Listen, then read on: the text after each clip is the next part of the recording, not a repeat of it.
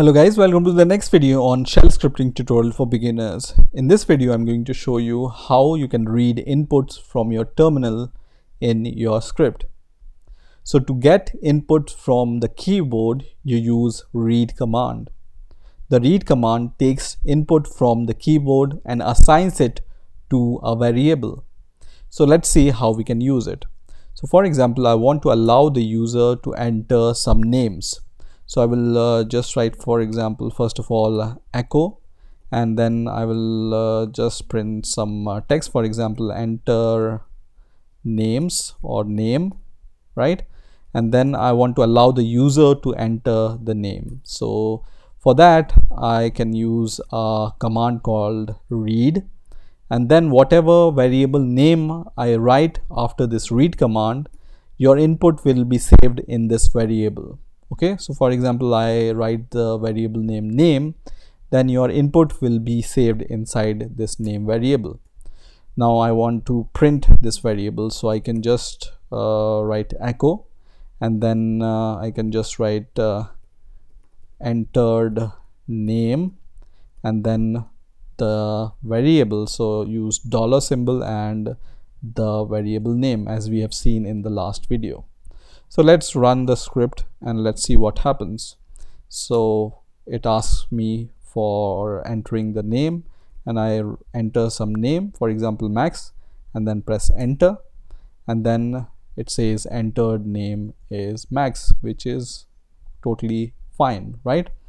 So whenever you want to take an input from the terminal, use read command. Now for example, you want to enter multiple variables in a same read command, you can just do that also. So for example, I want the user to enter multiple names, so I will just edit this text to enter names, and then instead of using one variable, I can use, for example, name1 and then space name2. Let me just correct, name2, and then space name3, and so on, right? So whenever you want the user to input multiple variables, just write the variable and then separate it by the space, another variable, separate it by the space, and then another variable. And to print these names, you can just print it like you do normally. So for example, names, and then first name is name1, and then comma, for example, and then once again name2, and then comma, and then print the variable name3. Okay, so let's save the code and let's run the script once again, and then enter the name. So for entering the name, for example, I write Max, don't press enter here, just enter the second name, for example Tom and John. I entered 3 names here, right? And then print enter, and then it prints names, and then whatever names I have entered here, right? Now for example, if you want to enter the input on the same line as you printed this echo string on, then how you can do this? So for example, I'm going to run this example once again, and you can see it prints this string using echo, and then I can see the prompt on the next line. Now sometimes I want to do it on the same line as this string, right? So how I can do this? So let me remove everything here, and let's say I want to allow the user to enter his username, right? So I can just write read, and there is a flag called -p or p flag, which allows us to enter the input on the same prompt or same line, right? So for example, I will just write user name here, and then I can take the user input, for example user var for user variable, right? So this will allow me to enter the input on the same line, right? And to echo this, I can just write echo, and then whatever the username is. So for example, I will just write the same text here, and then the variable name, which is user var. Okay, and let me run the script once again, and then it asks me the username, for example my user, and then press enter, and it prints the username. Now sometimes you also want to make this input silent. Silent means, for example, you want to allow the user to enter his password, and the password you cannot show, for example, right? So you don't want to show what the user is typing. Then you can use a flag called S for flag, right? So let me just show you what I mean. So with this read, you just add a S flag and then a P flag, and then for example this is a password. Okay, so just write password, and then just change the variable name, for example pass variable, and then we will just print our password.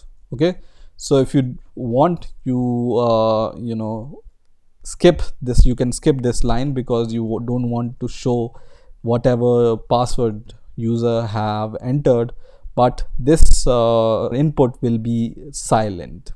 And let me show you what I mean by silent is. So let me run the script, and I will just enter the username, for example my user, and then it asks me for the password. I enter the password 12345, but it doesn't show on this terminal, but it's stored in this variable, right? So whenever you press enter, you can see the password using this line of echo command. The password is shown here, which is 12345, which I have printed. But in here I also can see that this line is printed on the same line as the password line. So to solve this problem, I can just write echo here with no string, right? And let me run the script once again. So username my user, and password once again 12345, but it doesn't show on the terminal. And when I press enter, it shows everything. So username and password like this. Now for example, you want to allow the user to enter multiple inputs, and you want to save those input inside an array. So you can do that also, and for that you use a flag called -a. So let me just remove everything here, and I will just say echo, and then I will just say enter names, for example enter names, and then I can just write read and then -a, which tells this script to read an array, right? So whatever variable name you give here, for example names, it will be like an array. Okay, so to print those names, I can just write echo once again. So just write echo, and then for example names, and then whatever names you have entered, so I can extract them like an array. So to extract an array, you can just write the variable name and the index of the array. So for example at 0th index there will be a first name, but to print this variable you just need to surround it by a curly bracket. So just give a curly bracket like this, and you can you know, extract all the index like this. So next will be index 1 and index 2 and index 3 and so on, right? For example, for now I just want to extract first two elements of an array, right?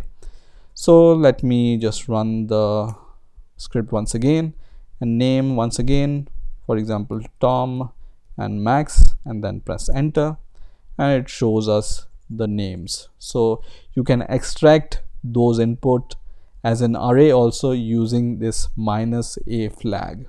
Now I just want to show you one last trick here. So for example, I just want the user to enter name normally, and I will just remove these inputs like this. And for example, I just write read here with no variable here after read command. So what happens when you write read command and no variable after this?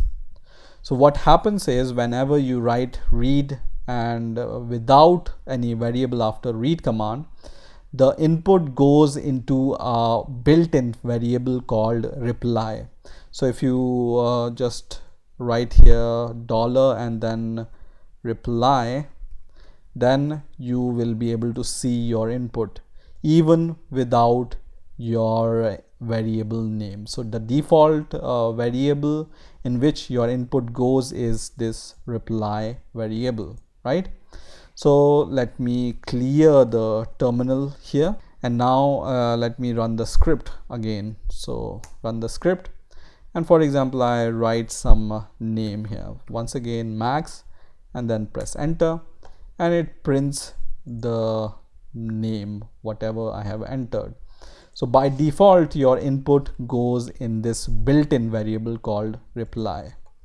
So in this way you can read variables in your script using terminal. I hope you enjoyed this video. Please rate, comment and subscribe, and bye for now.